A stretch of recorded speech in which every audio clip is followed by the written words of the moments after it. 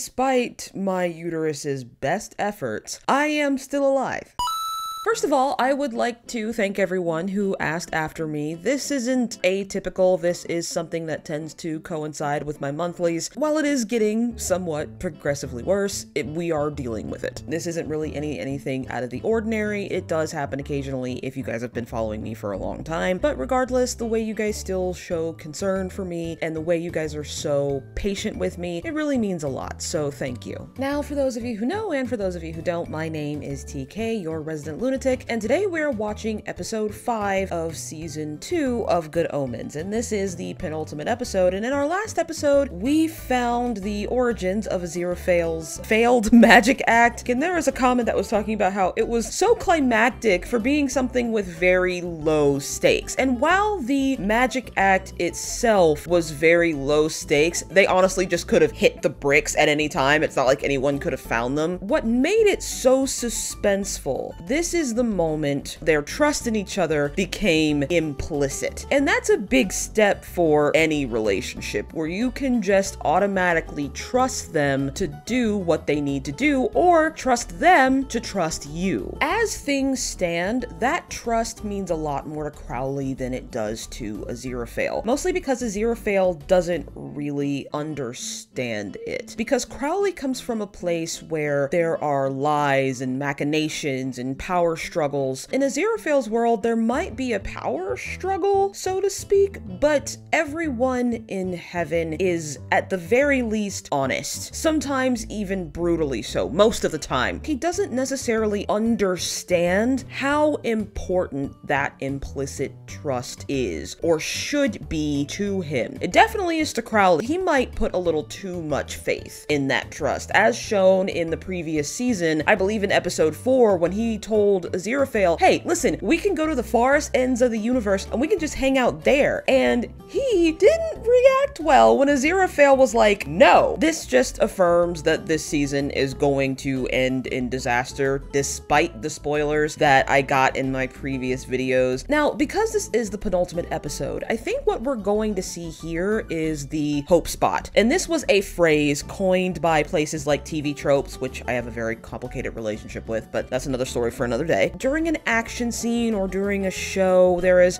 a small inkling or a small moment where it seems like everything might turn out well, right before everything falls apart in the worst way possible. Now, this happened in Arcane, where Jace finally realized that he's actually part of the problem. This happened in Word of Honor at Gu Xiong's wedding, and it happened in Our Flag Means Death right before Steed left Edward at the dock. Those shows, specifically, just like this one, are all character-driven stories. What I'm looking for specifically in this episode is for Maggie and Nina to have any kind of agency at all. It seems to undermine the point of the first season, where Anathema burns the prophecies, and then to come back to the second season and have Maggie and Nina essentially not make any decisions of their own. I might feel some type of way about it, guys. I'm not gonna lie. I hope they find some redemption in this episode. I'm gonna be honest with you guys. I don't like it, and it feels very, very unfair. And then there's Bees and Gabriel, and I know I keep calling Gabriel Michael. It's because John Hamm looks like a Michael. I don't have a lot of logic when it comes to that reasoning. Just bear with me, okay? I'm pretty sure Bees and Gabriel have some sort of connection. Knowing how they paired everybody off in the first season and how they're pairing everybody off in this season, something's going on. They're not the enemies they seem to be, especially after the third episode, I want to say. Bees was clearly concerned. Whatever Beelzebub is planning, the story is gonna have to do some yoga type stretching to get it to make sense. Now, granted, that just means the story is doing its job, because we're not supposed to. It's supposed to keep us guessing. I hope they wrap it up in this episode and not try to extend it to the final episode. Although I won't be as disappointed if they don't as I would be with whatever is going on with Maggie and Nina. And once again, I left my headphones in my bedroom. So once I go get them, we will come back and commence with a drama, I promise. Okay, we're back with Shax. Making my way downtown,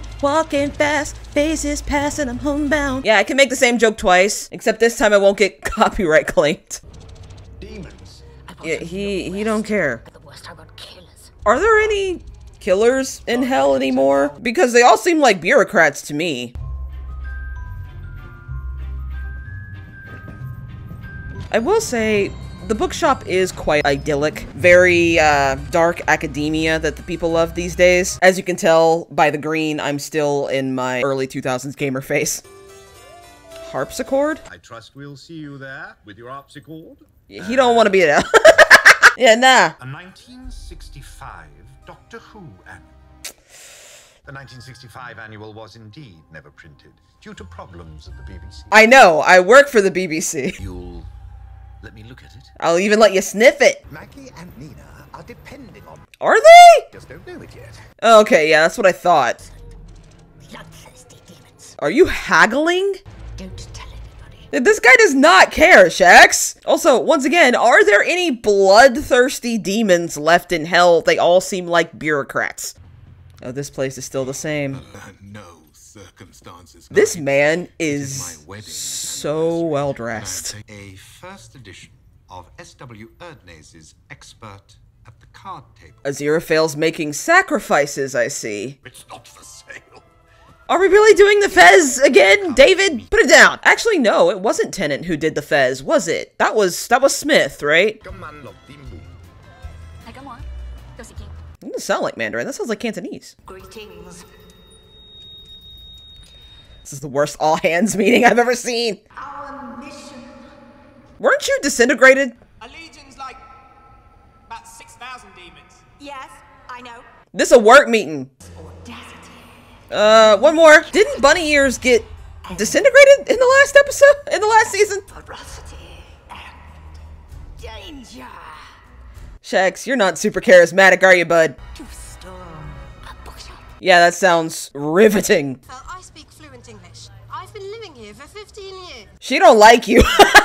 Marguerite is not about you right now, Aziraphale. You know what the energy Aziraphale has? Well, actually, he has the perfect vibe because he is one. An older person who runs a very specific kind of store, and they have tried really hard to identify with all of the customers that come in, and sometimes it just doesn't quite hit. Whittering on about the plume of your imaginary taunt.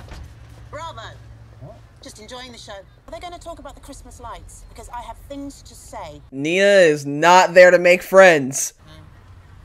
You've been together long? What? It certainly looks like that from here. You guys are always together. He's not a bit on the side. Far too pure of heart to be anybody's bit on the side. Oh, And then again, other people's love lives all seem so much more straightforward than our own. girl, break up with her. Oh my god. Is there an occupational therapist somewhere on the street? Can they come to the party? What is he? You just need to print out an itinerary, honey. All right, there, and he gets vaporized again. Bunny Ears has a kink for getting vaporized, I see. Skip intro, because it's like 2 minutes. Come here. You've got an amnesiac archangel hiding out in your book. Who we haven't seen in 2.5 episodes, mind you. Smited? Smote? Smote. No. Well... You'll be... I saw that, Aziraphale. You ain't slick, bitch. Have you thought of just talking to him? Have you? Did you really?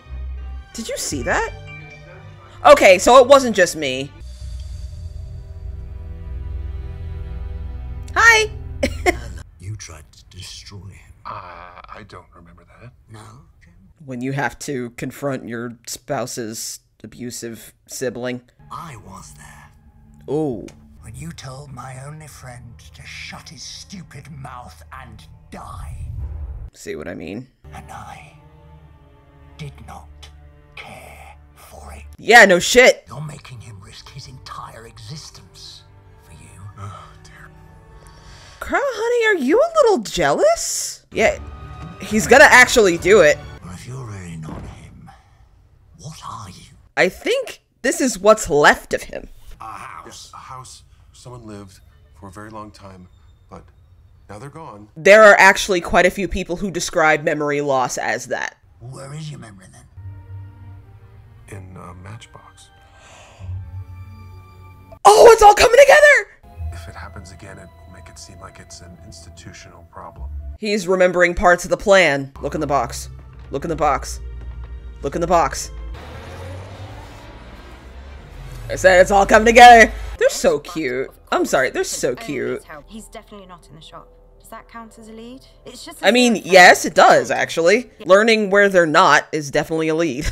But I don't think I saw him. His assistant. He doesn't have an assistant. No. You met the assistant. Does he? Does he? Didn't we meet her? Okay, I was like, that's weird. Yeah. That's Aziraphale himself. He likes books. Did y'all forget already? I don't know if it helps, but at one point, Mr. Fell and the traitor and the demon had a secret meeting about what to do next. Ah. It was a secret. I wasn't there.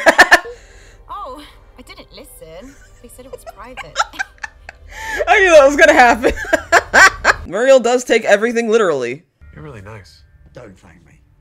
And I'm not. No, but you're good. Jim's condition really is quite similar to memory care. You're up to something, I can smell it. Yeah, he's been up to something all day. Wait and see. Any idea how irritating that is? Yes, it's so irritating. Oh my god. Perhaps you could check in on Nina and Maggie and make sure they are on their way. Or you could just explain things to him, Aziraphale, and things wouldn't go as badly as they might go in the next couple of days here. Pretty. Okay, and here's the mean lady. Oh. What exactly is it that they do? They stand on their own 2 feet, like the government said. Jesus. Maggie, do you have something planned? Yeah, no one ever said it was a party. Something's wrong. Well, lots of things are wrong right now. Yes, accurate. You're weird. Ah, do it. I'm gonna do it just to get away from you, fucking weirdo. Cute. Doubling up on patterns again, but cute. Tonight is a meeting of the Whitworth Street Traders and Shopkeepers Association. We all are partaking of the hospitality of Mr. Fell, who is living a fantasy right now. Well, it wouldn't be a Shopkeepers Association meeting without dancing, would it? What's going on? My friend said I was in danger, and now I'm in here, and you're all acting. I just had a thought. Who is Nina? Just wanted to talk about the Christmas lights. Someone's wishing everything was simple. Oh, Maggie. Sorry, the masks were funny. COVID restrictions. Oh, cute. I'm a seamstress. Indeed, a worthy craft. No, I'm not a seamstress. I'm a seamstress, like an accountant. She's a personal accountant. But that's extra. And all the girls do. I just realized that's good.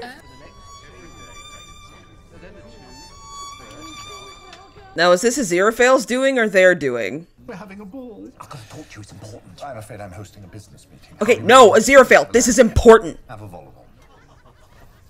No, this.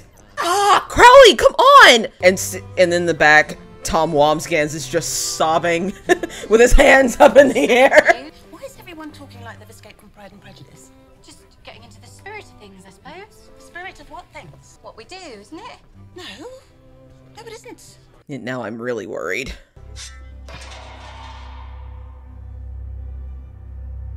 Crowley's freaking out, and I don't blame him. I can now really see the effects that COVID had on the production. I definitely can see it now. It is seldom indeed that our little village has the fortune to welcome one so amiable, so genteel, and if you will allow me, sir, so well made. And bedazzled.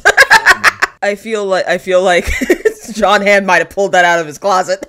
Oh god, the mouth noises. Please cease and desist. Really, this is all Aziraphale's ever wanted. Did they all wait for Shax to use the elevator? Shax said, I ain't taking no damn steps. Not having a very good day. My partner, Lindsay, has gone. Was it my fault? What? No. Lindsay was not good for you anyway. She liked me very much. Well, I know I'm hard work. Oh, no. A partner should never say that to you. A partner should never say that you are hard work or hard to love. That's so fucked up. Oh my god.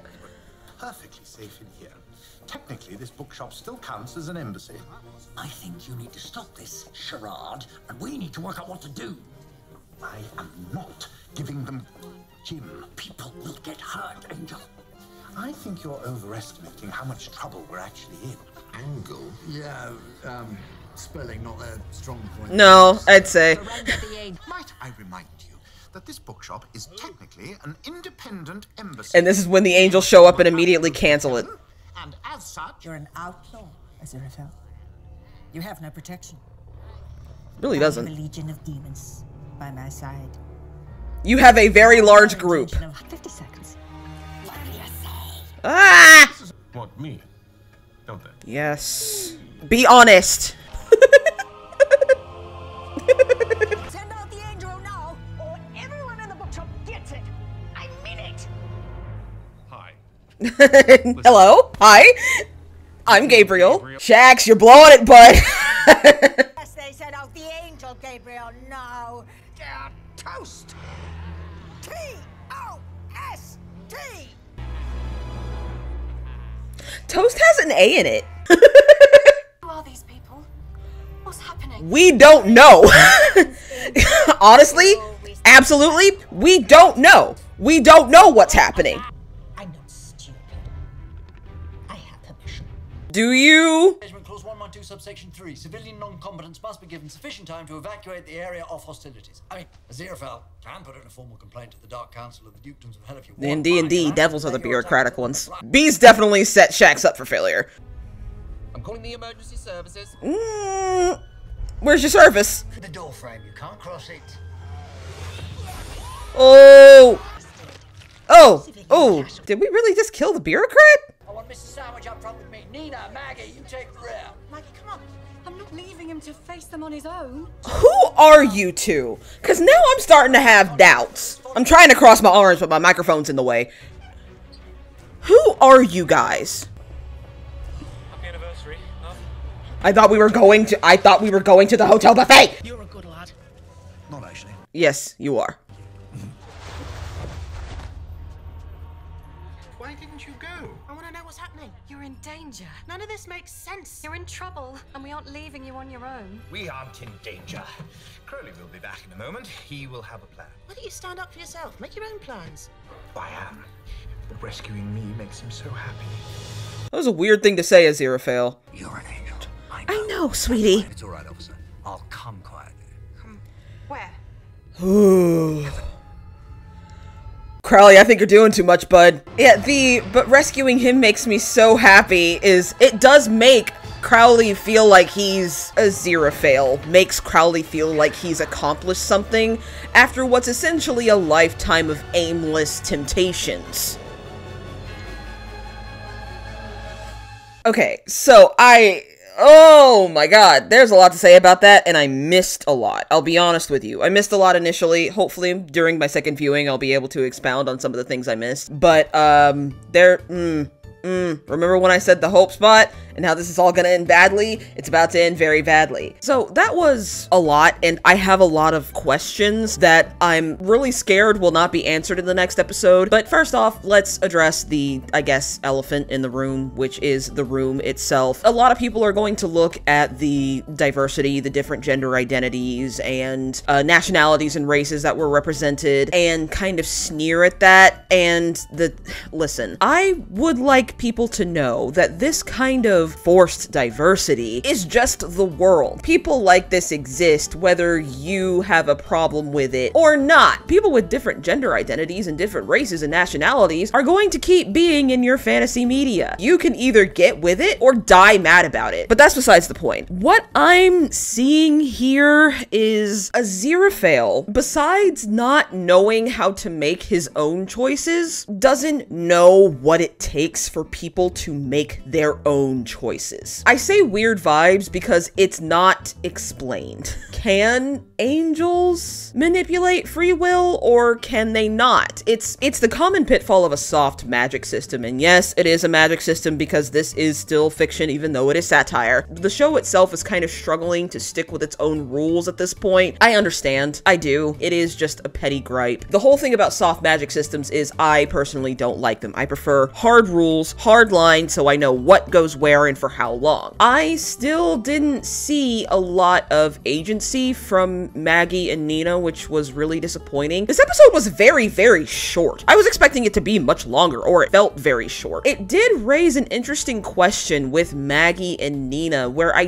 don't think their awareness is plot armor. I don't know. This episode left me with suddenly a lot more questions than answers. That line, rescuing me makes him so happy. Aziraphale does have a point, but it also shows that Aziraphale has maybe taken the whole implicit trust thing a little too far. To be honest, I really don't have a good way to describe it, and it's because I'm not able to see the 6th episode. And I get that it was supposed to be funny. Also, it seems to me that Aziraphale doesn't know what it takes for Crowley to save him. Like in 1941, Crowley went into a church, which is incredibly dangerous for him. Crowley is about to go to heaven to rescue him, and that's a lot. That's something that he's doing at a huge personal cost. That isn't something that's entirely Aziraphale's fault, because Crowley doesn't talk about how much it takes for